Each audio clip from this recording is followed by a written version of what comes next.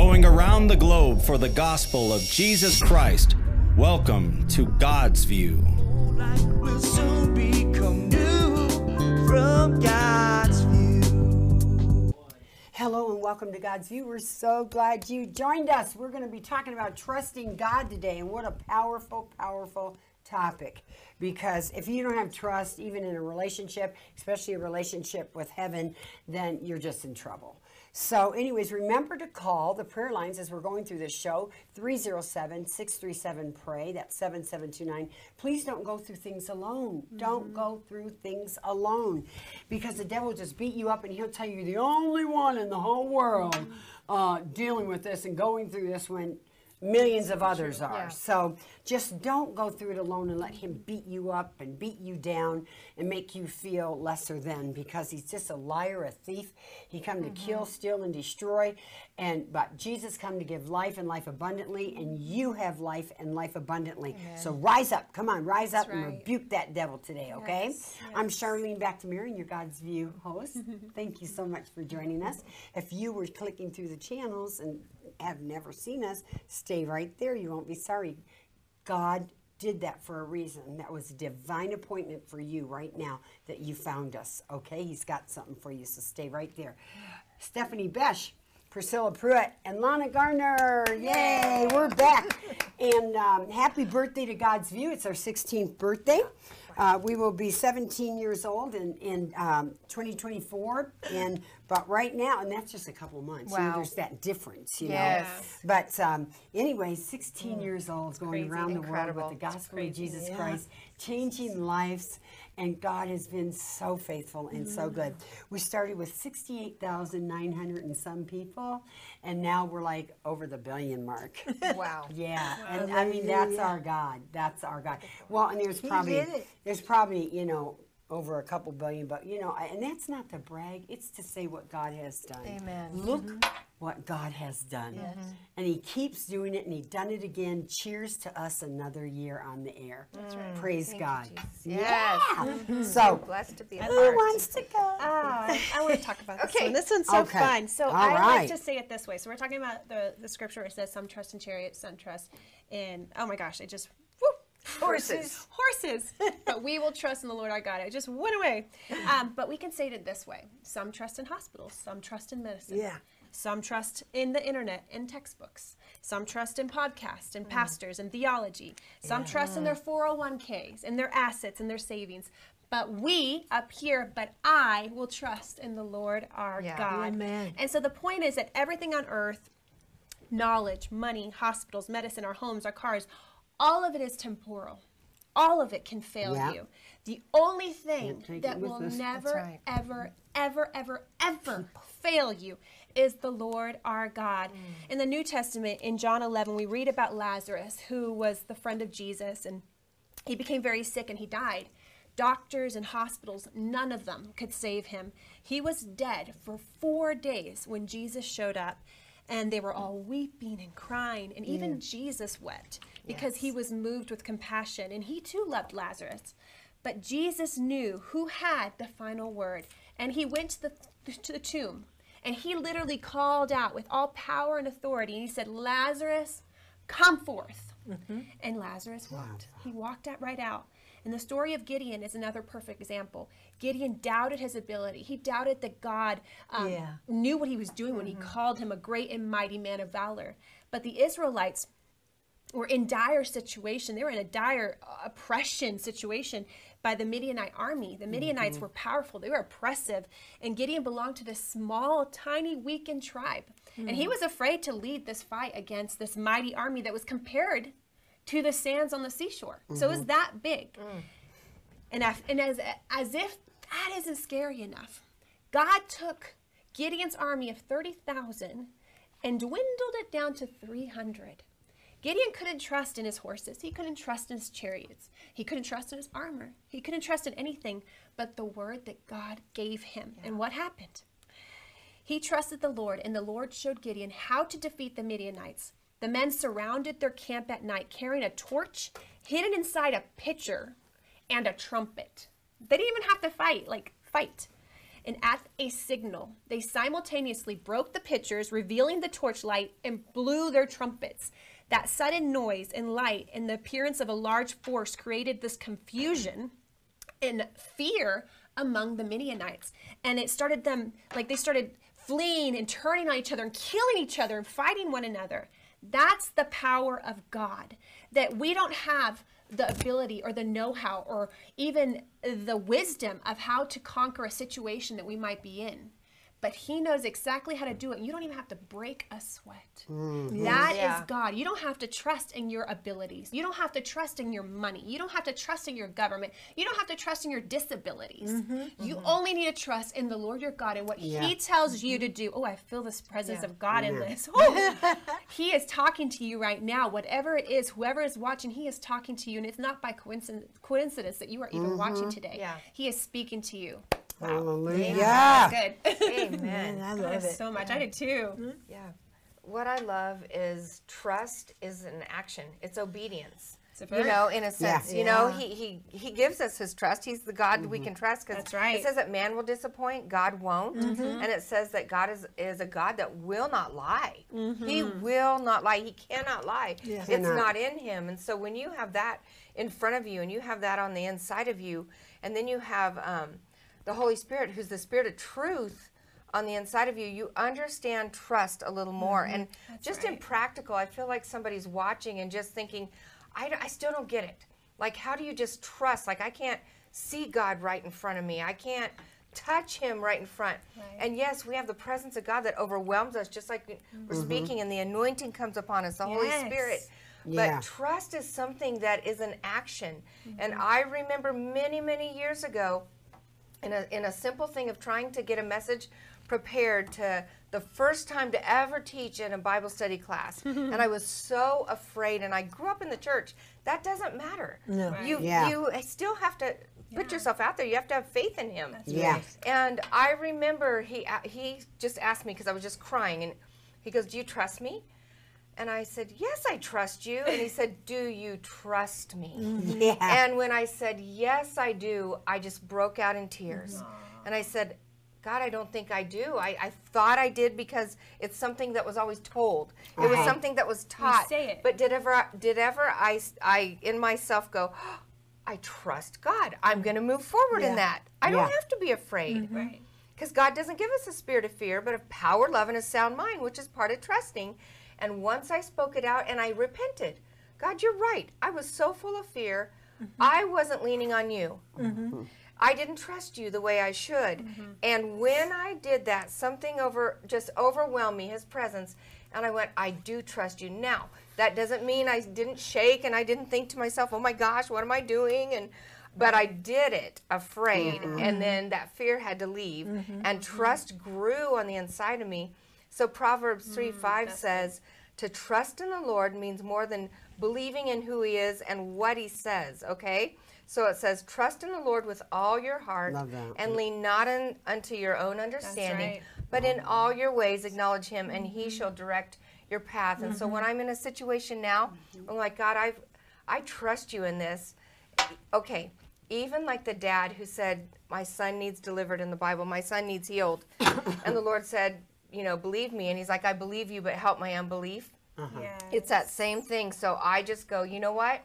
Right now in my own understanding, sometimes I lack. But God, I trust you because you are the one that is going to do this. You will follow through. And in all my ways, I'm going to acknowledge you and give you thanksgiving. Thank you that I can trust you. You're a good God.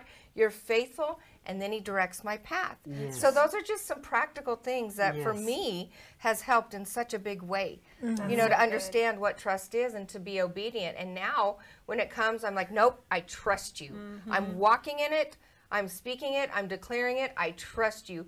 You will follow through. But you and repented you for you not trusting. repented. That's Yes. good. And you know, Yes. a lot of people just every day, they don't, we don't recognize what we put our trust in. Like, okay, Yeah. the scripture that Yeah. we're talking about Yep. in Psalms 20 is some trust in horses, some in chariots, but we trust in the name of the Lord our God. They trusted in chariots and in horses because that was their vehicle. Right.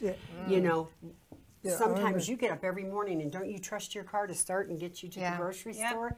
we put our trust in that, but actually it's God that does Amen. everything. Yeah. That makes all of that move and flow and go. And I know in my life, if you have a problem with trust, and a lot of people say, well, you just got to trust God. And we're all aware up here. We never minimize somebody's pain or say you just better and you shouldn't. No. You We've shouldn't all do been that. there. We can't. And we've all, and trust is one of the major things in anybody's life. If you've been abused, if you've been raped, if you've right. been, betrayed by man and all of the above for me, when you come into the kingdom, or shall I say when I came into the kingdom, I did not trust people. Too many people had failed me, betrayed me.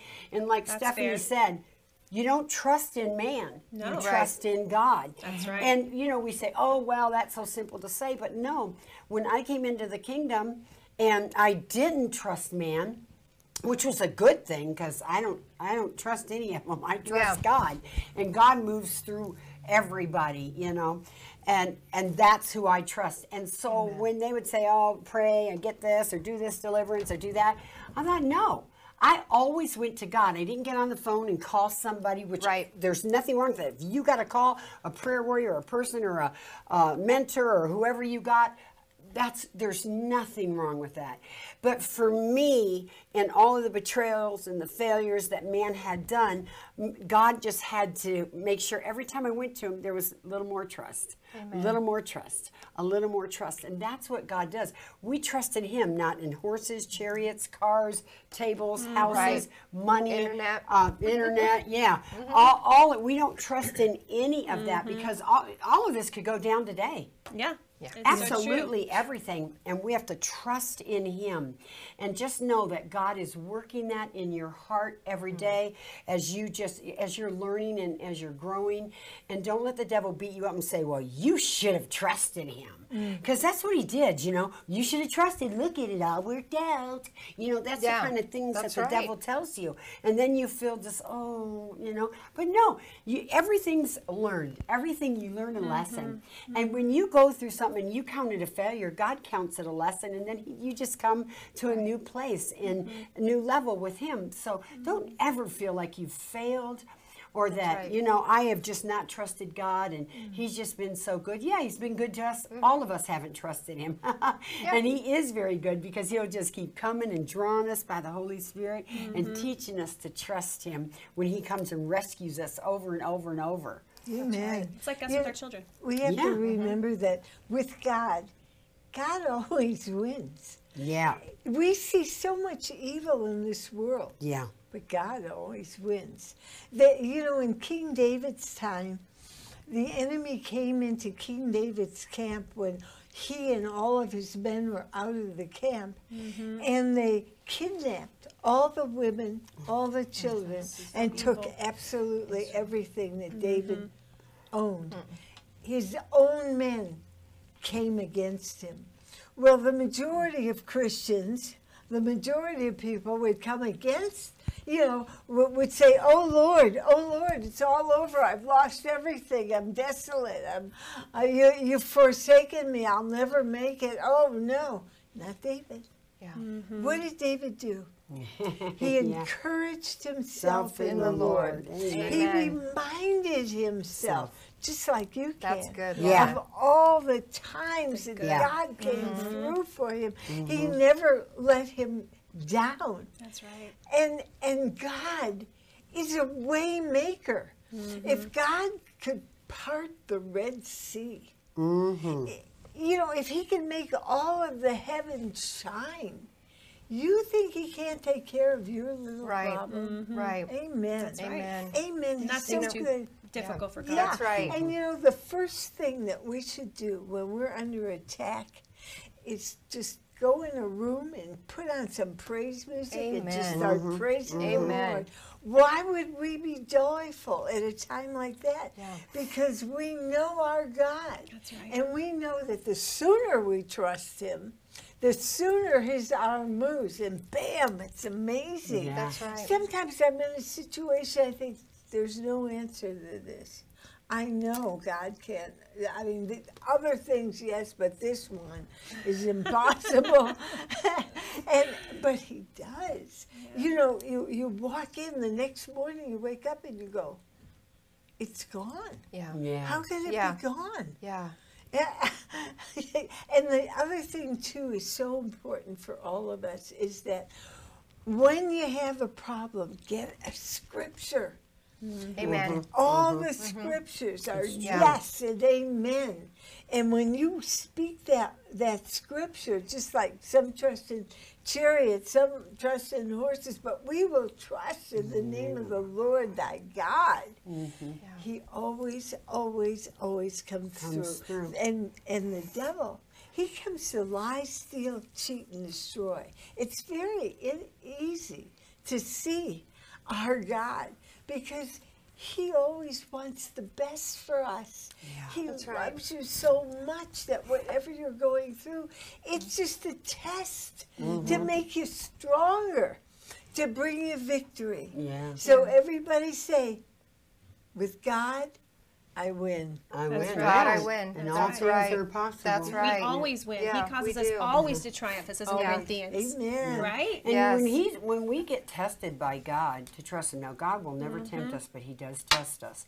And even in the Old Testament in Numbers, where when they were going through the desert, he said, I did this and had all of this to see if you trusted me and what was in your heart. Are you going to trust the Lord God that, you know, has done all these things? You know, how many people, even when they went in and conquered Joshua and them in the land, they were reminding him of all Yeah. the things we know. Your God parted seas. Your God did this. Your God did that. Because everybody hears about it, and we're telling you that what is happening. We're shouting at what our God has done and what he will continue to do. You just trust him. I'm telling you, he will part Red Seas. That's He right. will, you will walk on water, baby. I mean, he will do it. But you have to trust him. And because, like Lana said, he always does win. And the thing is that, you know, the word over and over says, you know, that nothing is impossible with God for those who, believe. So you have to believe and you have to trust. And I know that sounds so easy, those two little words, but those two words are big when they're That's played right. out. When That's they're right. played out, they're big. Well, They're big words. and what I love about that is Jesus is the greatest example of Yeah. what trust is. Because we know that in Matthew 26:39, Yeah. when he was faced with knowing that his time was soon to go to the cross, said he went a little farther and fell on his face and prayed, saying, "Oh, my Father, if it is possible, let this cup pass from me. Nevertheless, not as I will, but as your will." And he was putting his perfect trust in his heavenly Father, because what was coming were beatings, were stripes that he would take. He sweat blood. You know, all the rejection, all the torment, all the abuse, all the lies, all the disease, all the brokenness, but his body suffered. He suffered inside and out and outside and in, beyond recognition. And he had to say, "Father, I trust you. I lay this down, even though my disciples that were to be praying with me at this very hour fell asleep. I cannot trust them to follow through right now, but I can trust you that even in this situation that looks bleak and scary and all those things that he took on, he had to say, your will be done." And many times in those circumstances where you just think, I don't know, God, I don't know how you'll fix this, I don't know how you'll turn it around, Lord, your will be done, which your will be done means God always wins. That it says he laughs in the heavens at the enemy because he already knows victory has been won. And Jesus followed through with trust, and we know with the joy set before him, died on the cross, but he left all the stuff we've been talking about where we don't trust, all the brokenness there. And he came out of that tomb full of life and life more abundantly, declaring, you can trust me because I trust my Father. You And know? trust is when you're not doing it on your own behalf and you're not doing it in your own strength. And that's what trust comes from that. You know, one of the scriptures that we stand on and that I decree is, roll your works upon me, and I will cause your thoughts to become agreeable with my will. So shall your plans be established. So it's all about rolling everything upon him. Everything has got to be done in him, through him, for him.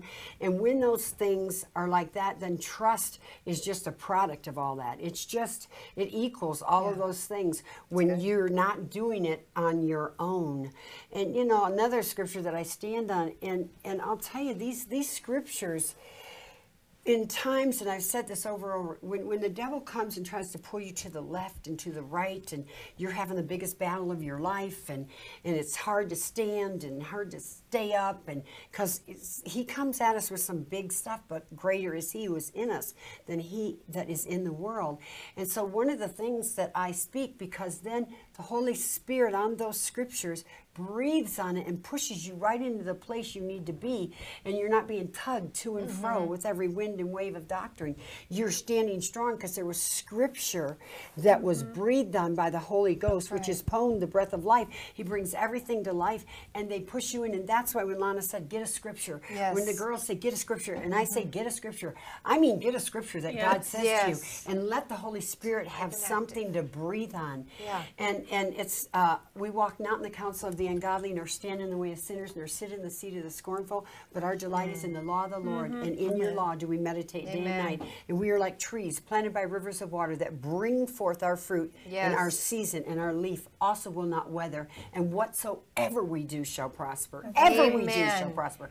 That's one of the scriptures I've stood on for a long time, because you don't want to walk in the counsel of the ungodly. You don't want to sit in the seat of the scornful. Your delight has to be in the Lord, and then it all equals trust.